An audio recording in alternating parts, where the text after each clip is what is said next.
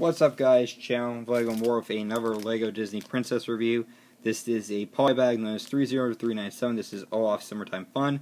Has 48 pieces, one figure, I would say, and it retails normally for $4, but I got this for free at the Lego store with a purchase of a Disney Princess set, and that will be reviewed very soon. You guys should probably know what it is. It's gonna be coming. So here's the polybag, the packaging. You can see there, we do get one instruction manual, how to build it, and we do have some advertisements for some of the Disney Princess sets,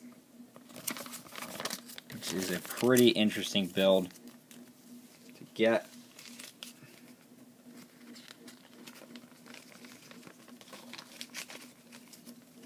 So we move on with Olaf here.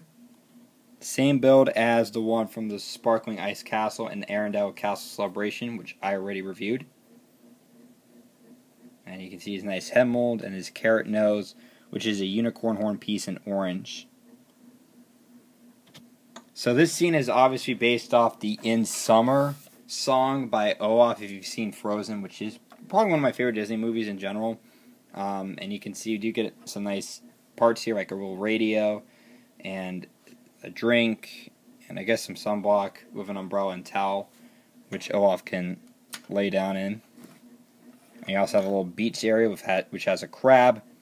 We also do get a nice little palm tree and a nice little reindeer floaty or tube, which Olaf can ride in. And you get some great pieces too. Like, there's really nothing else to say about this set overall. It's just a nice little impulse buy. If you want to get Olaf in a cheaper way, this is going to be your cheapest way to get Olaf because he appears in a $40 and $60 set. But it's just overall, you know, I'm mixed with it. It's a pretty good set overall, I think. But I want to hear your thoughts down below in the comments. Subscribe for more videos. And thank you for watching.